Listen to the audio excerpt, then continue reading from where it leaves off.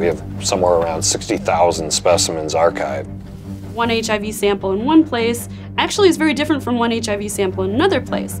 As these viruses evolve, the means of detecting them has to keep pace. And we're finding things we didn't expect.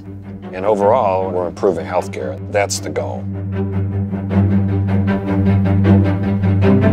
The Abbott Global Surveillance Program first started over 20 years ago. Our division was formed out of the development of the very first reliable test to detect hepatitis B in blood.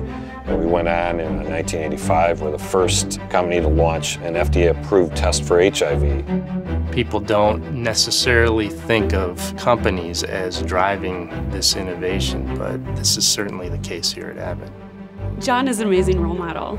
He has been leading this team for a long time. Both Mike and Mary play critical roles now. Mike related to our virus discovery work. My wife's prescription for getting a good night's rest is having me talk about what I do for a living. But I take tremendous satisfaction in what I'm doing. And Mary related to viral surveillance work.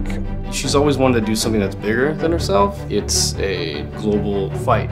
It's a continuous circle too, because as Mike finds a new virus, I then look in our surveillance samples to see if we can find more samples that have it. Abbott tests are used to screen over half of the world's blood supply. Abbott has developed tests that have transformed diagnostics. Seeing us translate to the field and benefit medicine, it's something that's touched our own family. In June of 1999, we were 15 minutes from home. We came around a curve, were hit head-on by another car. Because of the extensive injury, I needed to be multiply transfused. I was in a hospital for 2 weeks and then in an extended care facility for around 3 months. It took him a while to be able to even stand up. Well, it was a tough period, for our family. He's just very strong, and he's inspiring to me.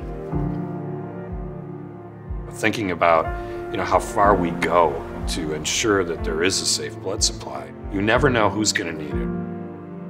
We're looking for the viruses we know about, but we're also starting to look for the viruses we don't know about. My group was involved in the discovery of a new human Peggy virus. We don't know whether it causes disease or not, right? I mean, these are very fundamental questions. It's because we're trying to look forward and understand what else might be out there.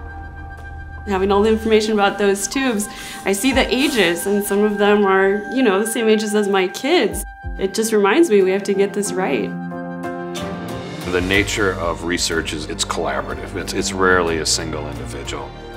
It's a large number of people working together to accomplish something that you didn't think was possible and ultimately really make a difference in people's lives.